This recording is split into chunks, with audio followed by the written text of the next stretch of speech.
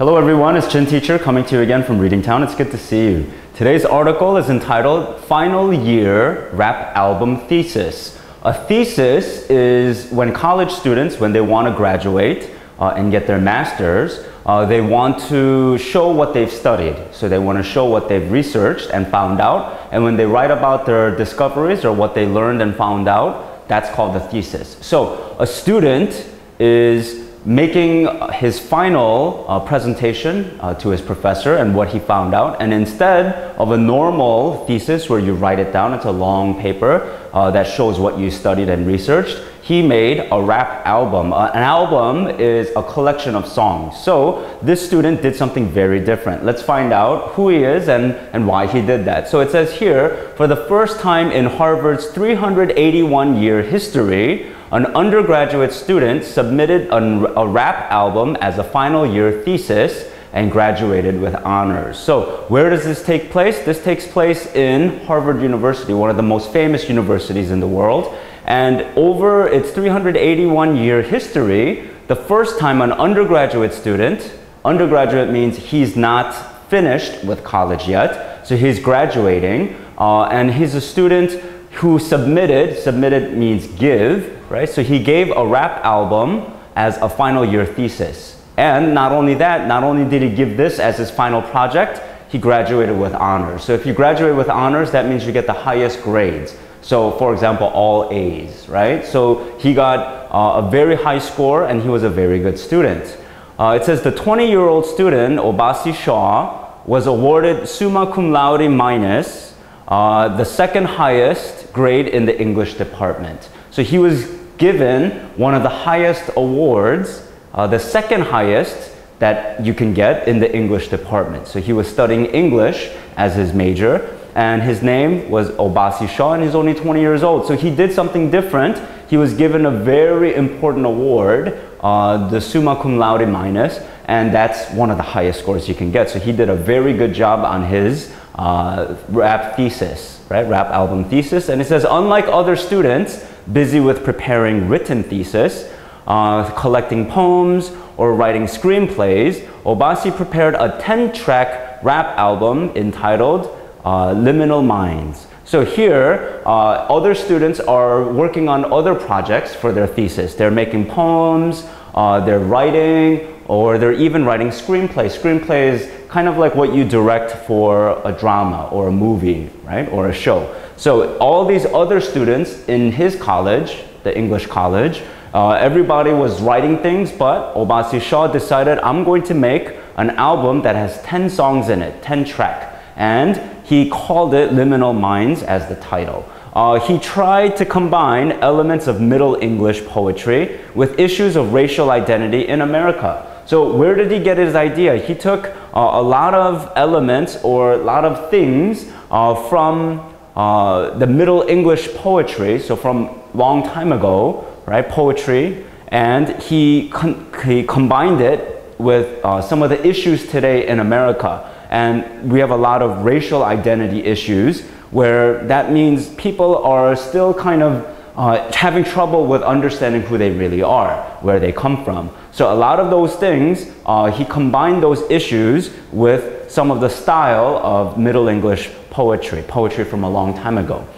It says, each song in the album focuses on racism and the criminal justice system, and followed the format of Geoffrey Chaucer's The Canterbury Tales. So Geoffrey Chaucer is a famous English poet, a writer, and he wrote a story called The Canterbury Tales, and it's very famous, and that's what he kind of modeled it after. And he used a lot of the issues with racism and the criminal justice system. So the criminal justice system is like the judge, the police, that's the criminal justice system with the lawyers and how the law is carried out. So he talked about how racism, how people are being treated unfairly because of their skin color or because of their country origin. So those are the issues between the police and the judge and the lawyer and the people, mostly people of color. And those issues, he talked about that content using Geoffrey Chaucer's style. So he combined something that's very old with something that's very current, right?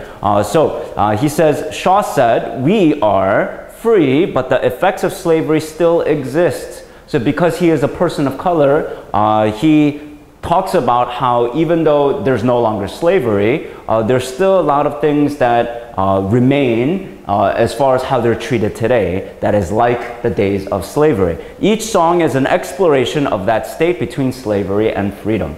So in his thesis, in his album, his 10-song rap album that he gave to his university, he is talking about how difficult it is to live these days in America because you're free, but still you're not fully free because of the way that you're treated unfairly because of these racial issues.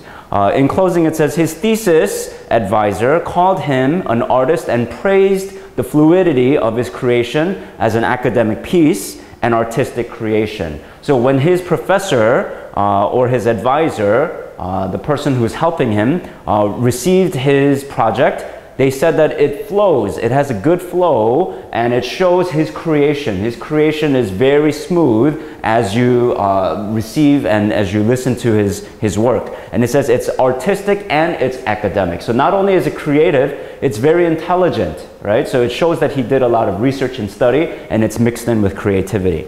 After graduation, he will work for Google as a software engineer intern. So Obasi Shaw, he graduated from Harvard, and he gave a very interesting final project for his thesis. Unlike everyone else who wrote their final project, their thesis, he wrote and made a 10-track album, and it was a rap album. And the content comes from some classic English literature, some classic Geoffrey Chaucer's work. That element, that piece, parts from that, as well as some of the current issues, hot topics of today, dealing with racial inequality.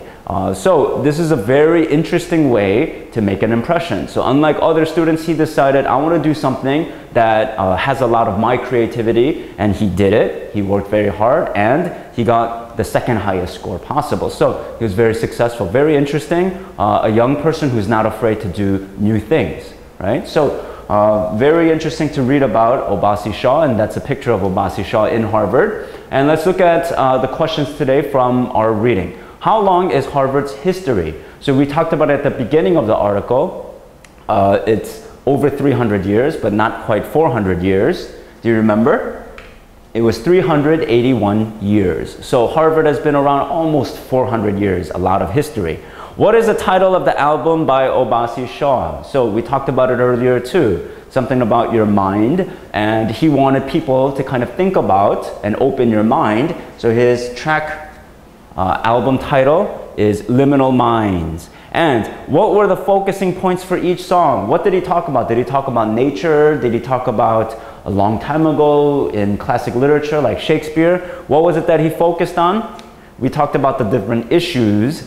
He mixed it with some of the older styles. So racism and criminal justice system. So the criminal justice system is the system in how they try to carry out the laws. So it starts with the police officers, the lawyers, the judge. All of that is part of the criminal justice system. And racism, like we talked about, is being treated unfairly because of your skin color or because of where you come from, right? So he mixed in the problems that Americans suffer in those two areas.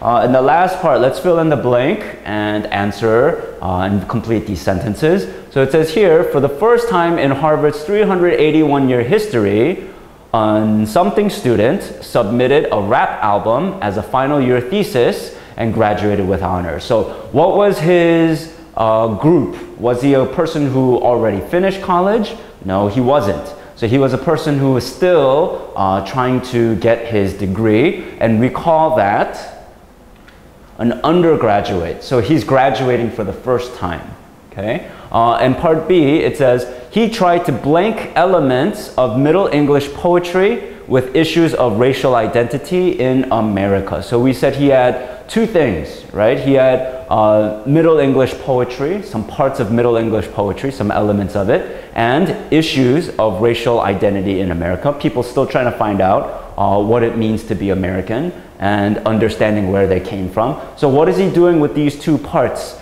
in his album? And the word there is combine, right? So he's putting together some old classic styles with some new issues in the news, and he's combining it together in his album. And the last part, it says, after blank, he will work for Google as a software engineer intern. So he wants to work starting out at the company, famous company Google, and he's going to work there after he does what? And we talked about it all throughout the article. So he's trying to finish college, so after graduation. So after he finishes school, he already has a job lined up. He's very skilled and talented, and a company like Google, right, is excited to have someone like him working for their company. So there's different ways that you can do a project.